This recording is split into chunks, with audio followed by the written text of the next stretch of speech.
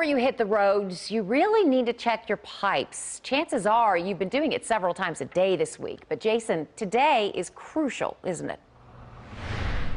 It is crucial, Karen, especially with these temperatures dropping back into the low teens this morning. We're going through one of these neighborhoods right now, and I'm going to show you what Madison was talking about. This probably will be the most difficult part of your drive, getting out of your driveway. You're going to look at those roads, you're going to see what conditions are and go, boy, things really didn't get much better overnight, did they? But once you get through your neighborhood and you get to the feeder roads and the main roads, things are looking a little bit better. But this final hard freeze, as we drive past all these homes in this neighborhood here in North Fort Worth, this could be hard on your plumbing. And here's why one plumber told us today could end up being their busiest day yet.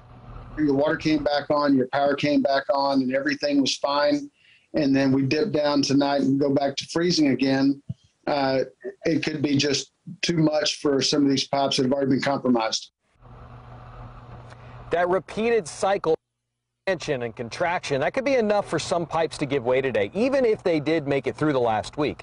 If you don't have water in lines where it was coming through yesterday, plumbers are saying be ready to turn your water off as it today. And this has been a problem not just for homes, but municipal water systems too. Fort Worth has had 200 water mains break going back to Sunday, and the city's been able to repair about half of them so far. Residential plumbers have been slammed trying to get to all the calls, of course, in neighborhoods. We had one drive past us yesterday and yell out the window, we're trying to get to everything.